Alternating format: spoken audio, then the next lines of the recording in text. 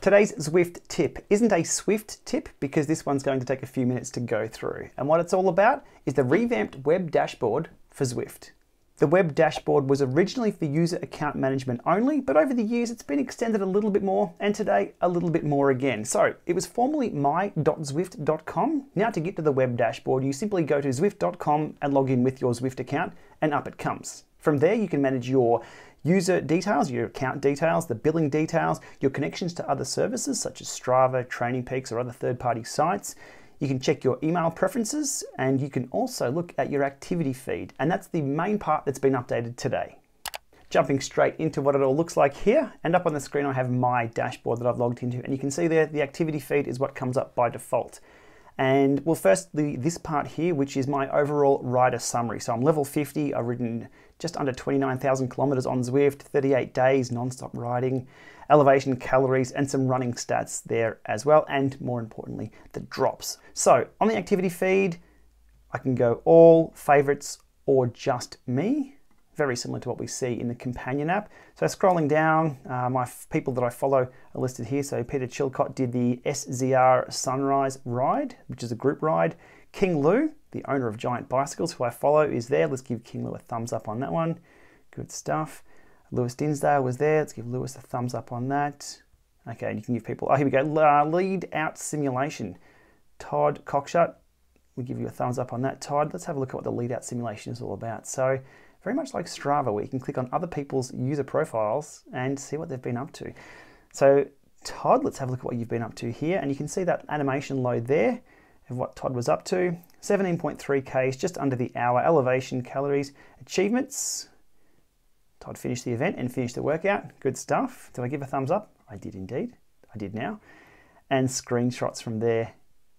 Waiting for that to load. And there we go. So from there you can download the image file from somebody else, your own ride as well if you want.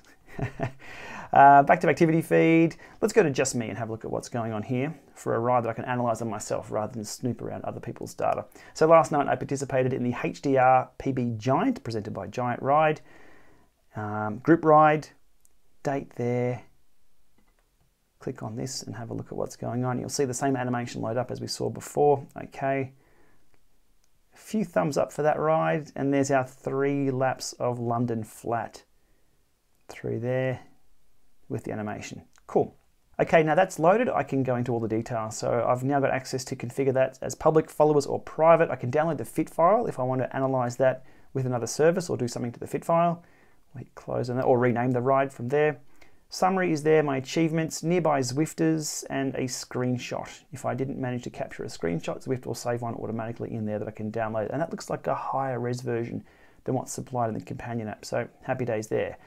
But that's not it. If we scroll down just a little bit, we get some full analysis. And this is pretty cool. This is very similar to what you get in the Companion app again, but now on the web. So from here we have power, speed, heart rate, and cadence. There's the ride there. So a pretty chilled ride. Less chilled when I had a few dropouts, had to chase back on. We can toggle those on or off, just like in the Companion app. So if I wanted to see my dropouts, there's my heart rate dropouts through there. That was a USB cable issue or something there because it was dropping heart and trainer and everything else at the same time.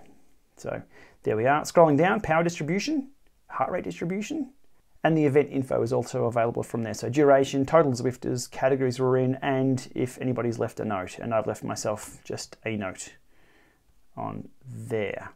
So there's an overview of the updated web dashboard for Zwift users. Now I think this is a step in the right direction for Zwift, bringing that detailed analysis to the web, but I think there's a missing piece to the puzzle. That being user fitness, performance, or load tracking over time. At the moment, we've got to go to Strava or Training Peaks or today's plan to have a look at how our fitness is tracking over time. I think Zwift are only one step away from collating all the data they've already got of our rides and giving us a performance graph. Being able to track this within Zwift, see where you've been in the past and where your fitness is heading would be awesome.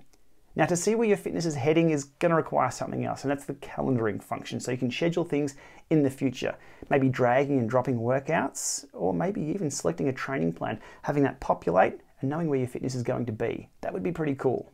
That kind of functionality would then lessen the reliance on other third-party services such as, well, Strava to an extent, definitely Training Peaks and things like today's plan. Bringing that all in-house under one umbrella with calendaring, fitness and performance or load tracking, that would be absolutely brilliant, and I hope to see Zwift head that way soon. Now, I'm just spitballing and I'm well off topic. This was all about the updated dashboard.